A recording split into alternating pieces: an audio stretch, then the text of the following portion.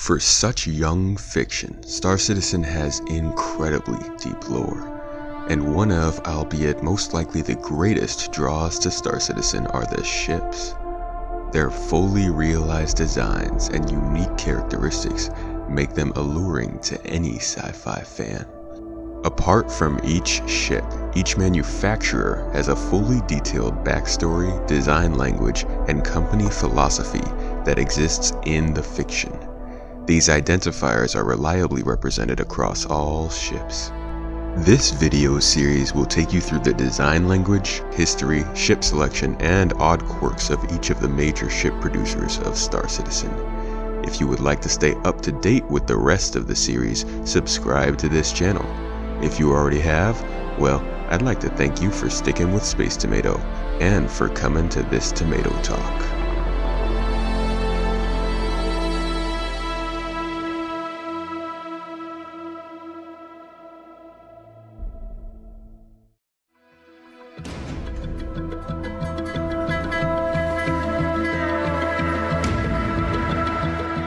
For the majority of its long history, Aegis Dynamics almost exclusively was a supplier of mainly military ships. It was founded from a merger between Earth-based Aegis macrocomputing and Davian-based dynamic production systems, with the explicit goal of constructing a naval spacecraft. It is one of the oldest manufacturers, having created spacecraft for hundreds of years.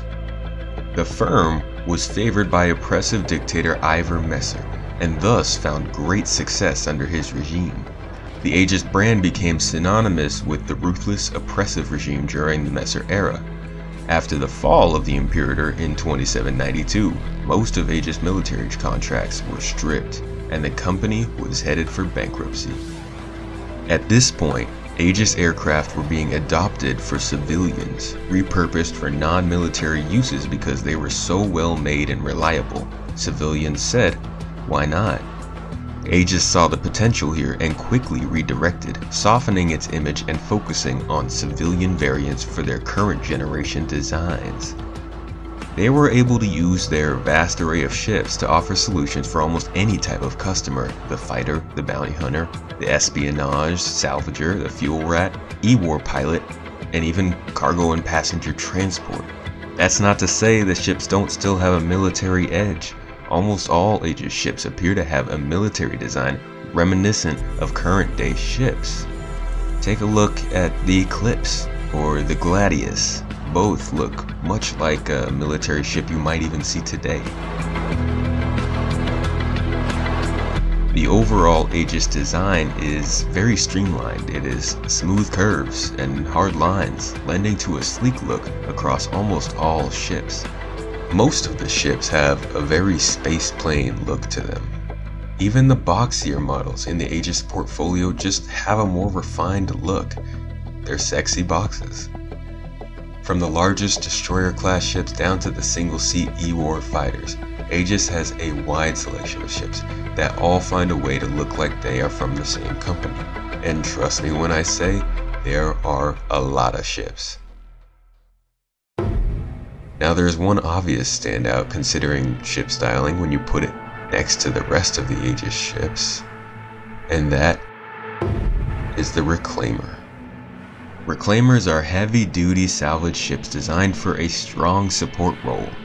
The design isn't that pretty to look at, but it features a variety of rugged specialized tools, all designed for operation in a combat theater.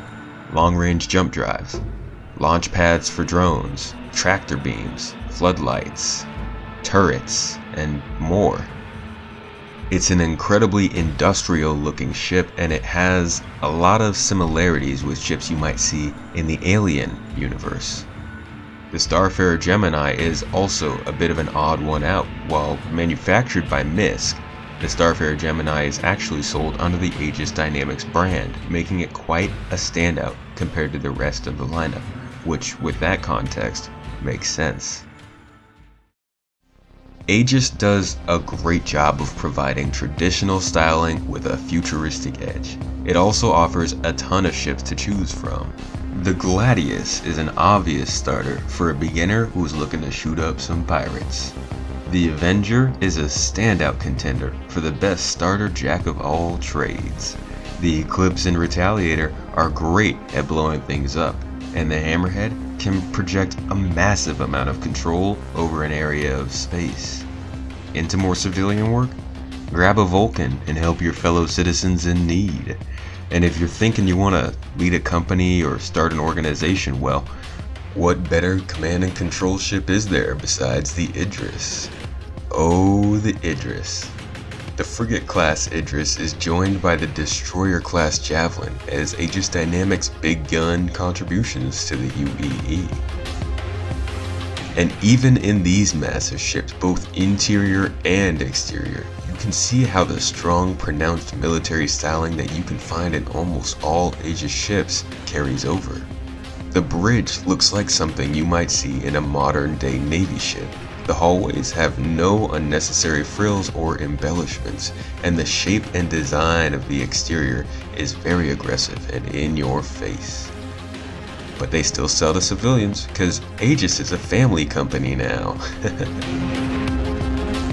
If you're looking for a ship that comes with a solid selection of components, a healthy offering of armor or weapons, and quite honestly, a design that won't stand out as being too fancy, or pretty, or too ugly, Aegis Dynamics will almost certainly have something for you. It's an old company that aged like a vintage port, and each ship is now just an invite for you to pop the cork.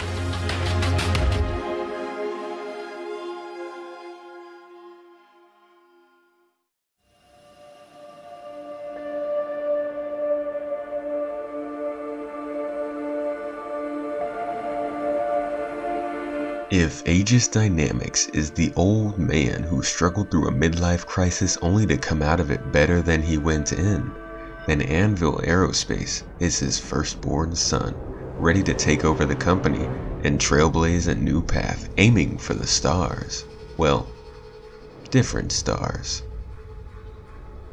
Founded in 2772, Anvil has been reliably delivering military-grade equipment to the UEE Navy for almost 2 centuries. It was one of the first Terran success stories, and still maintains its headquarters on Terra to this day. It was a strong competitor to the heavily Messer-backed Aegis Dynamics, both in its creations and in what it stands for, being a Terra-based company. For those who don't know, there is a monumental amount of support in the Star Citizen galaxy for the center of humanity to be shifted from the tainted and old seat on Earth to the newer, more progressive, and more central location of Terra. As you can imagine, this clashing of beliefs permeates into all areas of human existence. The company always has been and continues to be very laser focused on the vision of its leader. For the first 70-odd years of Anvil's existence, every design project was personally led by company founder J. Harris Arnold. And while Anvil has factories on 36 UEE core worlds, it continues to source all systems itself and requires that the standing CEO sign off on every spacecraft alteration. Anvil's civilian line of craft is relatively new. The idea of providing civilian crafts was controversial throughout the company, and an argument was made that the military aspect of the Anvil brand would be diluted. The back and forth over the matter wouldn't matter, however, when the UEE government stepped into the debate with a surprising resolution. They actually favored the concept of supplying military-styled weaponry to civilians, especially on the distant frontiers. Thus, Anvil went through the painstaking process of civilianizing various ships. Surprisingly, or maybe not so much, profits skyrocketed, and doubly so, the brand was not tarnished, but rather, these new military civilian ships were seen as a status symbol, rendering the popular Hornet as a luxury ship. Anvil continues to this day to produce many beloved ships, including the recently released Carrack, arguably the most highly anticipated ship to Star Citizen fans. From the large Carrack down to the small Arrow or Pisces, Anvil retains its position as a top-selling brand. On the civilian side, the Hornet is holding steady as the third best-selling single-seat spacecraft design available, trumped only by the RSI Aurora and Origin 300i. You'll always know you're in an Anvil ship by the hard military industrial spec angles and lines. Anvil is the military provider. Many of the ships include a circular motif of some sort up top that lets you know you're looking at an anvil, whether it be a turret, a scanner, or an EMP. And on the interior, you'll know you're in an Anvil ship when you see a sort of hexagonal shapes formed by 30 and 60 degree angles everywhere. The hallways, the doors, some exterior surfaces, even on the edges of the touchscreens you'll find these angles. It gives off a strong and structural look to the ships. You'll also notice a very cold and hot lighting scheme with reds and blues surrounded by deep shadow. This lighting scheme is noticeable across most ships as well. Anvil also has a couple of ships that use periscoping pilot seats that are pretty interesting and unique to the manufacturer. Just like Aegis, Anvil design tends to come off as non-frivolous, utilitarian, and militaristic. You may even be surprised to know they produce a ground-based mobile missile platform, but we're only looking at ships in these videos. All these points don't mean that they can't design some attractive and comfortable spaces. They also don't mean that the designs aren't nice to look at.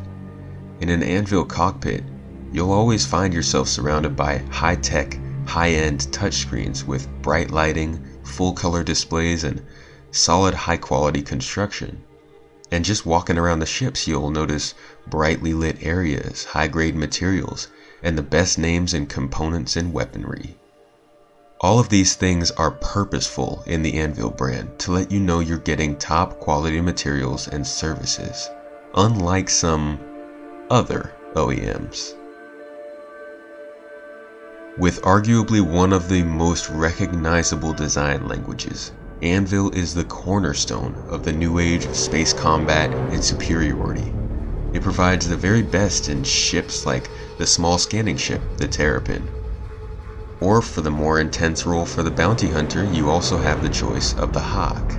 Dropships, small fighters, large fighters, missile platforms, exploration vessels. Anvil has a solution for any military need, save for the larger ships. But it's only a matter of time before we see an Anvil Capital class ship. If you're a supporter of Terra's authority over Earth, you're a fighter, and you need to know that your butt is properly bolstered in the best seats this side of the Perry line, then Anvil has your back.